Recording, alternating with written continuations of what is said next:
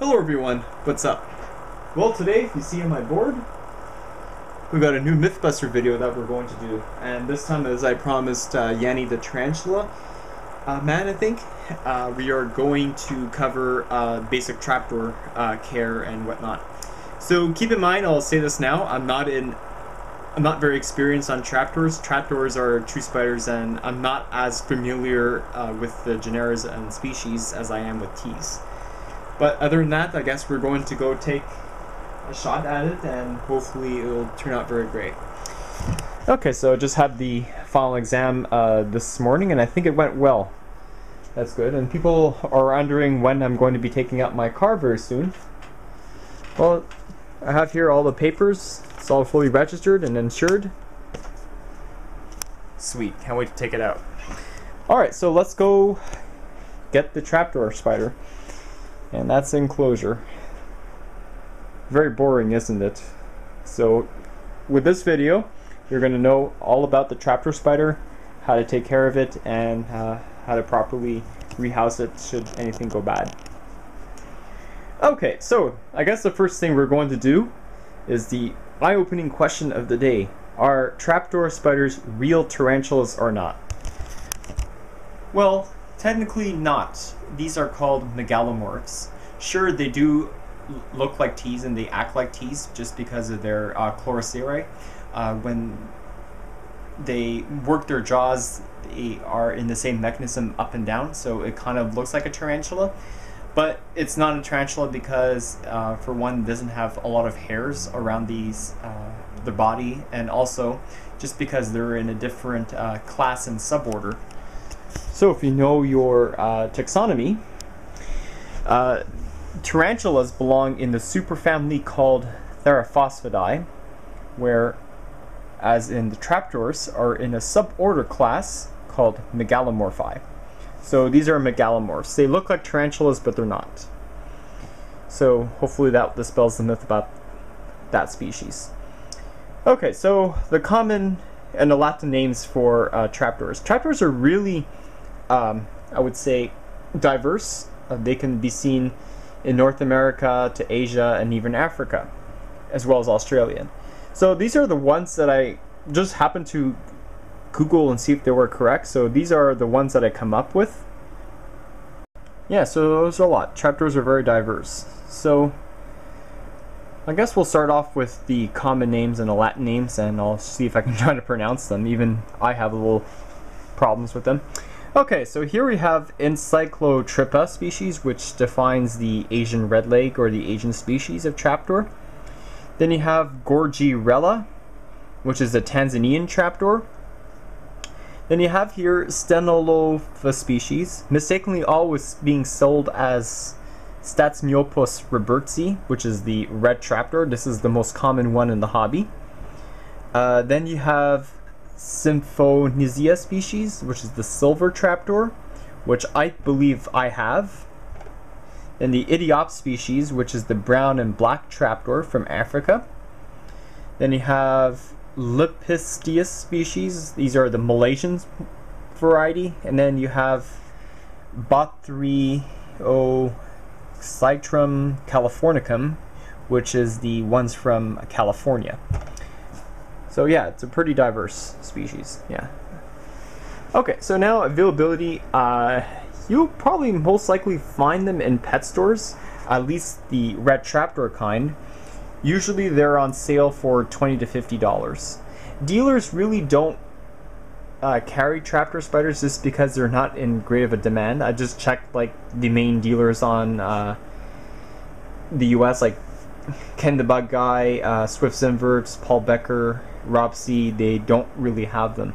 But I do see them pop up sometimes on arachnoboards. Actually, there's one of them selling, I think, was it this species for $18 or $32. So it's a very inexpensive spider to own. Okay, so the sizes, granted, they're not very big at all. So 2 to 3 inches is pretty typical of the trapdoor size. The growth rate, I really can't tell you information about the growth rate because I never actually raised one as a sling in captivity. But as assumed, because the lifespan is around 5 to 15 years, with 5 being male, 15 being female, they will probably have a growth rate very similar to the Haplopelma species. You know, reaching sexual maturity in around 2 to 3 years, I believe. Okay, so the males and females, well, of course, the males are going to have bulbous pedipalps and tibial hooks, whereas the females don't. So I'll give you an example of what a trapdoor looks like. So this is mine. This is Tara the Terrible. This was the first day that I got her, and I only saw her maybe once since I got her in, what was it, July or June of 2010. I do have a video of it. Okay, so let's go to Tarantula Canada's website, and we'll show you what they look like. Okay, so these are megalomorphs. Okay, so this is the Gryagella species from Tanzania. That's one of them. Looks kind of like the B. amelia, if you ask me. Then you have one here. This is another one, Gryagella, which is the black trapdoor variety, also from Tanzania. And don't think these are trapdoors. No, these are not trapdoors. Here we have Statsmios robertsi. This is commonly called the red trapdoor spider, which is the most common one in pet stores. If you want my opinion, it's a very ugly looking species. You know, with the eyes right here, that's kind of freaky. So if you want to compare, that's the mature female, and that's a mature male. You can note that it has bulbous pedipalps, and I believe here is actually where the hooks are on the species. So then again, you know, it's smaller bodied, smaller abdomen compared to the mature female, which is a little bit bigger bodied and same abdomen size. Cool. Alright, so now that I established the mature females and the growth rate, now it's time to go for their enclosure setups. Well, this is going to be the easiest enclosure setup to do. So this is my trapdoor, and this is perfectly what you should do with it, and it's happy. So I recommend getting those 32-ounce deli containers, the tall ones. The substrate I recommend here is potting soil mixed in with vermiculite.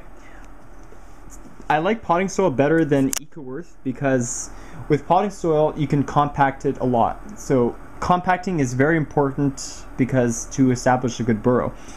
If it's too loose, you know, like if you're using sand or vermiculite alone, it's not a good substrate to use because it's too loose and it's not going to be very happy. You might become very stressed. So it's better to pack it down with a lot of water, and it should be fine. So this is my trapdoor spider. You're not going to see it. I'm not going to take it out. So you can see it's very happy in there. Its trapdoor is likely to be right over here. So very easy. So yeah, so just basically a 32-ounce deli container. Make sure you have a lot of substrate in here. I recommend 3/4 to around 80% of the deli container because trapdoors are very obligate burrowers. They will burrow. So please don't give them like borderline substrate because that's not good because they can get very stressed and they can potentially die from it. So that's the best way to house a trapdoor spider. And a trapdoor spider that's never seen is one that is extremely happy. Temperatures, you want to keep them fairly warm, like around 78 to around 82 is the perfect conditions for one, you know. You can keep it like G. rosea, even 75 is actually good also. As far as humidity is concerned, there can be cared for very similar to Haplopelma. They like it fairly humid in there. So keep it around 80%. So that's accomplished by pouring water over the substrate and misting it, I would say twice a week should be fine. Alright, now for their temperament and the venom strength, topic number 7. And I guess I should add in handability as well. Okay, so I really shouldn't have to tell you that trapdoor spiders are definitely not Hannibal at all. Just because of their severe aggression, these are really nasty spiders. They are probably just as aggressive as the S. calceatum, the featherweight baboon, as well as they're very potent in venom. Their venom strength is really not that dangerous compared to like the Sydney funnel web or the Brazilian wandering spider, but they are medically significant, so you might need to go to the clinic if you do get bitten. So I would deduce that the venom strength is very similar to the OBT and its old world cousins.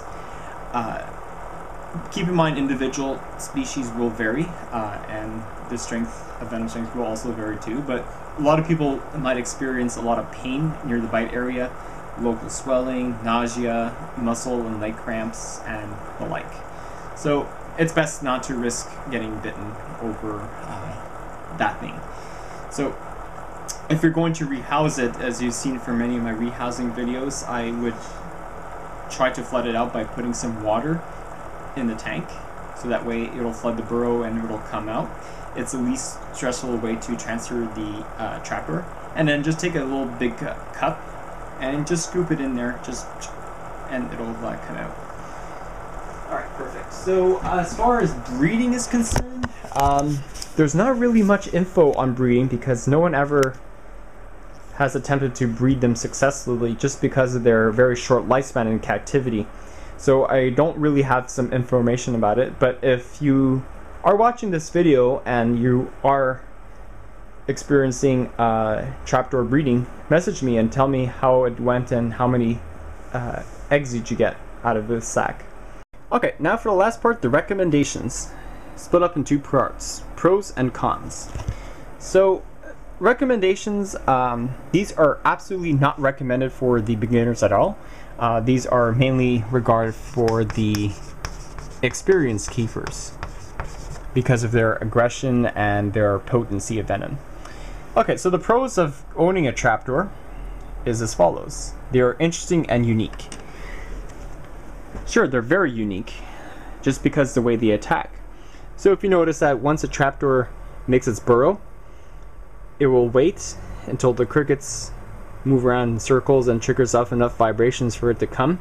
Open the door, grab the cricket, close the door, and that's it. Boom. That's how they attack, and it's really a superb sight to see. If you see Tarantula feeding video 50, that was the actually best video that I recorded my trapdoor on. Sadly, I don't really see it eat very often anymore. Maybe most likely it's going to be molting very soon. Who knows? But I'm not going to disturb it, and I know it's alive. Okay, so again, the second pro is they're relatively simple to care for. As you know, it doesn't really take much effort to design an enclosure. Like I said, 32-ounce deli container with air holes and a lot of compact substrate to burrow, and you're golden. They don't really need a critter keeper or a 5-gallon tank just because there are a very small species to own. But the pros comes cons. Some of them are just not pleasant to look at. So some of them are really ugly and look at as far as the red trapdoor is concerned. But some of them are really beautiful, like the Tanzanian trapdoor that we've seen that looked like the B. Emilia version of the trapdoor, which is really awesome to look at. And then the second one, they're very, very boring. like I said, a happy trapdoor spider is one that burrows and doesn't come out. So I don't even see it in my nighttime videos. So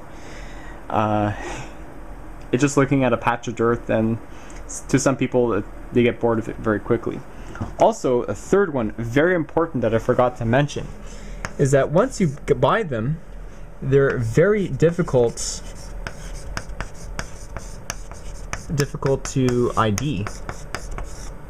So even though that my trapdoor spider is labeled as an idiop species, it could be very well be this one here, the Symphosina species, which actually seems much more plausible. So in pet stores, they're always wild caught and most likely female, but some of them do not know how to label their species right, and you can really mix up your information. So some of them label them as S. robertsi when it's really Stenolopha species. So basically that's all I have for this video on the trapdoor spiders. So I do hope it's a helpful video, even though it's not my area of expertise. So the next video we're going to do is Tarantula Mythbuster 28, and I believe I'm going to be doing it on the pink zebra beauty and the other species. Which one? Yeah, the white collared. Yeah, so hope you enjoy it, guys, and see you later.